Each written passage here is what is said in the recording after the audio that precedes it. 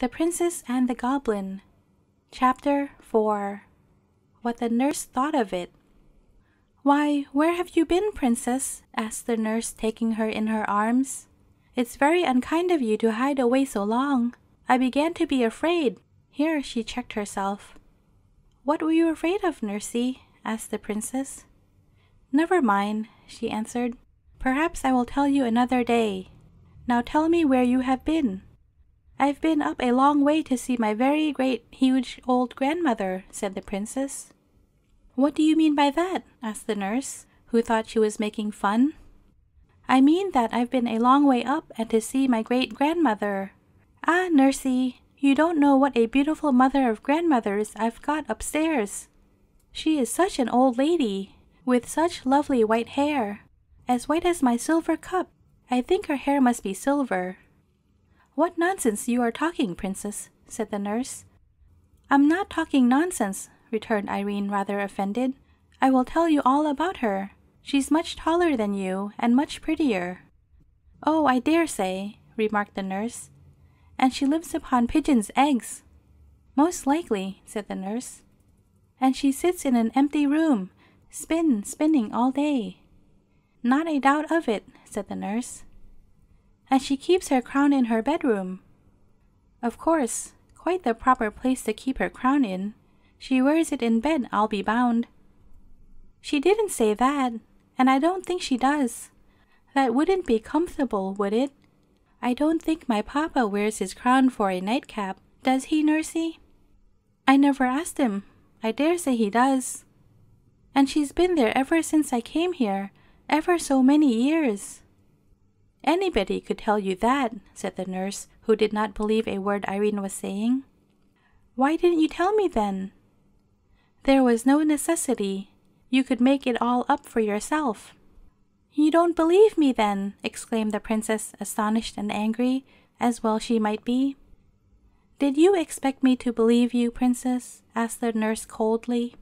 "I know princesses are in the habit of telling make-believes, but you are the first I ever heard of who expected to have them believed," she added, seeing that the child was strangely in earnest. The Princess burst into tears.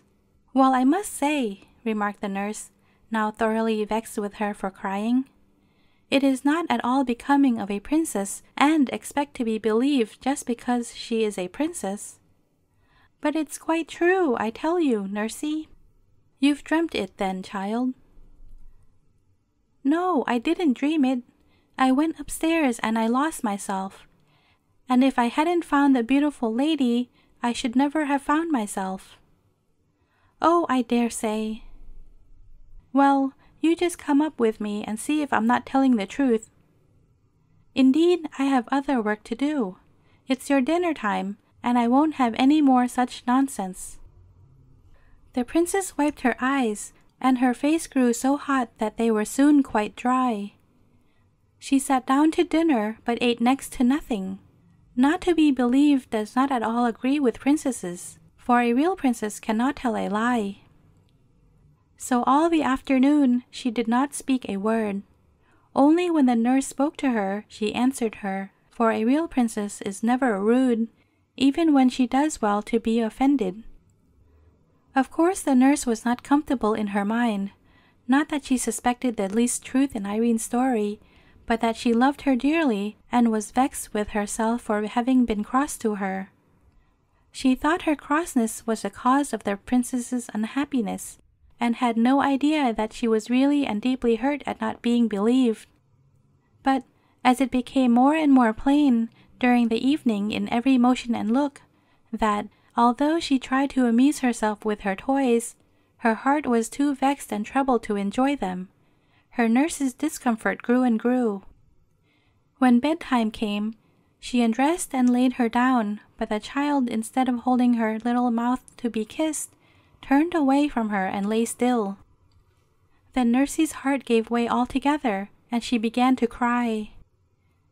At the sound of her first sob, the Princess turned again and held her face to kiss her as usual, but the nurse had her handkerchief to her eyes and did not see the movement. "Nursey," said the Princess, "why won't you believe me?" "Because I can't believe you," said the nurse, getting angry again. "Ah, then you can't help it," said Irene, "and I will not be vexed with you any more. I will give you a kiss and go to sleep." "You little angel," cried the nurse, and caught her out of bed and walked about the room with her in her arms, kissing and hugging her. "You will let me take you to see my dear old great big grandmother, won't you?" said the princess, as she laid her down again.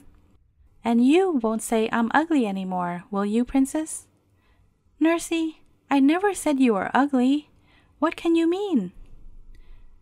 "Well, if you didn't say it, you meant it." "Indeed, I never did. You said I wasn't so pretty as that, as my beautiful grandmother. Yes, I did say that, and I say it again, for it's quite true." "Then I do think you are unkind," said the nurse, and put her handkerchief to her eyes again. "Nursey, dear, everybody can't be as beautiful as every other body, you know. You are very nice looking, but if you had been as beautiful as my grandmother—" "Bother your grandmother," said the nurse. "Nurse, that's very rude. You are not fit to be spoken to till you can behave better." The princess turned away once more, and again the nurse was ashamed of herself. "I'm afraid I beg your pardon, princess," she said, though still in an offended tone. But the princess let the tone pass, and heeded only the words. "You won't say it again, I am sure," she answered, once more turning toward her nurse. "I was only going to say that if you had been twice as nice looking as you are, some king or other would have married you, and then what would have become of me?" "You are an angel," repeated the nurse, again embracing her. "Now," insisted Irene, "you will come and see my grandmother, won't you?" "I will go with you anywhere you like, my cherub," she answered, and in 2 minutes the weary little princess was fast asleep. Chapter 5. The Princess Lets Well Alone. When she woke the next morning, the first thing she heard was the rain still falling. Indeed, this day was so like the last that it would have been difficult to tell where was the use of it. The first thing she thought of, however, was not the rain, but the lady in the tower, and the first question that occupied her thoughts was whether she should not ask the nurse to fulfill her promise this very morning, and to go with her to find her grandmother as soon as she had had her breakfast. But she came to the conclusion that perhaps the lady would not be pleased if she took anyone to see her without first asking leave, especially as it was pretty evident, seeing she lived on pigeons' eggs and cooked them herself, that she did not want the household to know she was there. So the princess resolved to take the first opportunity of running up alone and asking whether she might bring her nurse. She believed the fact that she could not otherwise convince her she was telling the truth would have much weight with her grandmother. The princess and her nurse were the best of friends all dressing time, and the princess in consequence ate an enormous little breakfast. "I wonder, Ludi," that was her pet name for her nurse, "what pigeons' eggs taste like," she said as she was eating her egg. Not quite a common one, for they always picked out the pinky ones for her. "We'll get you a pigeon's egg, and you shall judge for yourself," said the nurse. "Oh, no, no," returned Irene, suddenly reflecting they might disturb the old lady in getting it, and that even if they did not, she would have one less in consequence. "What a strange creature you are," said the nurse. "First to want a thing, and then to refuse it." But she did not say it crossly, and the princess never minded any remarks that were not unfriendly. "Well, you see, Ludi, there are reasons," she returned, and said no more, for she did not want to bring up the subject of their former strife, lest her nurse should offer to go before she had had her grandmother's permission to bring her. Of course she could refuse to take her, but then she would believe her less than ever. Now the nurse, as she said herself afterward, could not be every moment in the room, and as never before yesterday had the princess given her the smallest reason for anxiety, it had not yet come into her head to watch her more closely. So she soon gave her a chance, and the very first that offered, Irene was off and up the stairs again. This day's adventure, however, did not turn out like yesterday's, although it began like one. And indeed, today is very seldom like yesterday, if people would note the differences, even when it rains. The princess ran through passage after passage, and could not find the stair of the tower.